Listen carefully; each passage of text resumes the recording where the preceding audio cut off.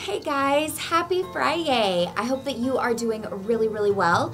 I always hope that for you. It should never come as a surprise to you that I am just sitting here hoping that you are having a great day, a great test, a great coffee, a great time spent with your friends. I am always hoping that things are great for you. Now I know that on this side of heaven, things aren't always great.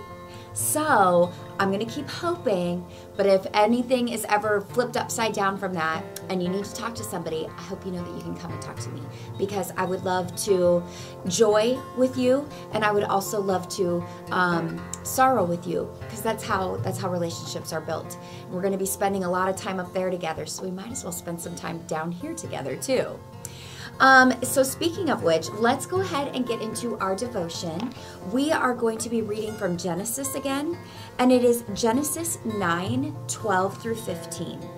And God said, "This is the sign of the covenant I am making between me and you and every living creature with you, a covenant for all generations to come. I have set my rainbow in the clouds, and it will be a sign of the covenant between me and the earth. Whenever I bring clouds over the earth and the rainbow appears in the clouds, I will remember my covenant between me and you and all living creatures of every kind. Never again will the waters become a flood to destroy life." Thank the Lord for that covenant, right guys? And don't we think about that? I mean, that's something we learned when we were itty bitty, Noah and the ark, and then the rainbow and all of this. And I don't know about you, but when I see a rainbow, I remember that story. Even if it's in the way back of my mind, I'm filled with joy and happiness, just like a little child seeing it for the first time. I'm filled with joy and happiness, and then I do remember that that is a promise. I do think of God. So how He has these little things set up all over creation that drive us back to Him, it's a pretty cool God we serve. It really is. Okay, so our devotion says, "Open the ark. Open your eyes. What do you see?" God has kept His promise. The dark flood is over. Noah and his family are saved. Surprise! That faithful family received the precious gift of new life that day. God even wrapped the gift in a bright, shiny bow.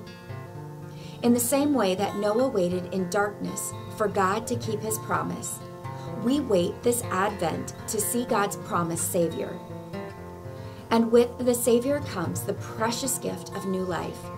Open your eyes and keep watching for that great gift. And here's our challenge. I hope it's not a hard one. It's Friday. We got to have an easy one. The challenge is open your eyes this season. What small act of kindness can you commit to do each day from now until Christmas? Make a promise, a covenant to follow through.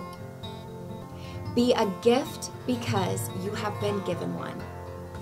All right, guys, that's a pretty good challenge, actually. Make sure it's something that you can handle, though.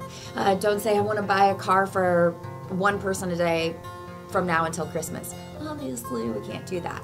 So, maybe it's just something like offering a stick of gum to the first person you see every morning, or something like that. Paying for the coffee of the person behind you. Grabbing 2 apples when you head out for school that day, or granola bars or whatever. Just kind of spreading a little cheer for somebody else too.